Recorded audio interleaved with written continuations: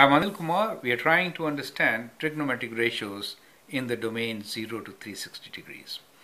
Here we will consider cos of 225 degrees and answer these questions. State sign of trigonometric ratio, determine value of the trigonometric ratio, sketch angle and label principal and acute angle, sketch another angle that has the equivalent ratio. Now, I'd like you to pause the video, answer this question, and then look into my suggestion. We're given cos of 225 degrees.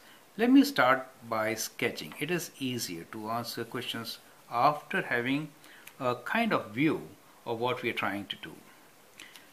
225 degrees, this is always the principal angle given to us. So, measured from the positive x-axis, 225, we know this is 0. This is 90, 180 degrees, 270 degrees, right? So 225 is more than 180 and less than 275, somewhere in between. So we say, well, the angle is kind of in this place, correct? So we can make an arrow here showing that this terminal arm with the initial arm makes an angle of 225 degrees. So that angle is 225 degrees for us. Now let us answer the questions. First one is state sign of trigonometric ratio.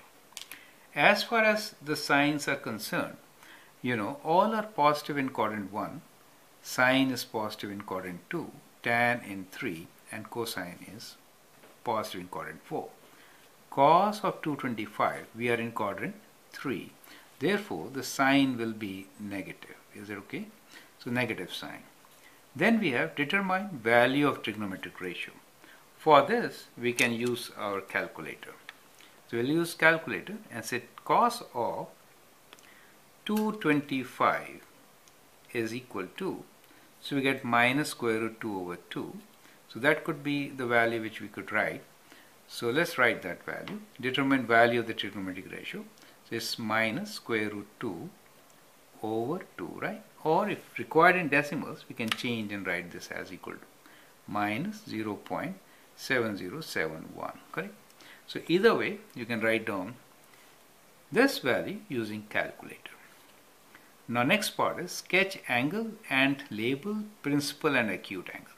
We have already sketched, the red arrow shows the principal angle, right? So we have here the principal angle, which is for us theta, equals to 225 degrees. And now let us find what is the acute angle. Now to find the acute angle, what we should do is, we should always measure it with the horizontal, right? So that is the acute angle. Acute angle is always less than 90, and it is the angle made by the terminal arm and the horizontal axis, right? So in this case, it is 225 degrees minus 180 degrees, correct? So that is the acute angle beta for us, correct? So once you do that, you get 45 degrees, right? So that becomes the acute angle 45 degrees, okay? Sketch another angle that has the equivalent ratio. Now we are working with cosine. Cos is negative in quadrant 3. Cos is also negative in quadrant 2. And therefore, to sketch the equivalent angle, we should maintain the related acute angle and sketch a terminal arm in quadrant 2, correct? Where this angle is also 45 degrees. Now, the principal angle is how much? That is the principal angle. So, let me call this angle as phi, and this phi for us is 180 degrees minus 45 degrees, correct?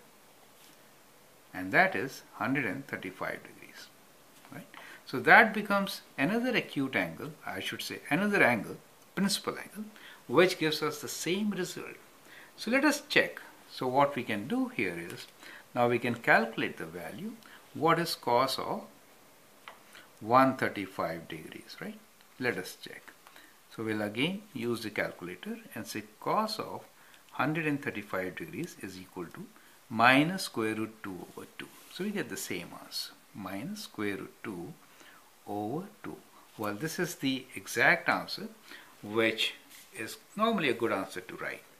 If you remember your special triangles, you could also do this and get the same answer. The special triangle we're talking about is the triangle which has angles as 45 degrees each, equal sides, that means square root 2 and square root 2, and the hypotenuse is 2. So that gives you the value of the cosine, right? Adjacent over hypotenuse.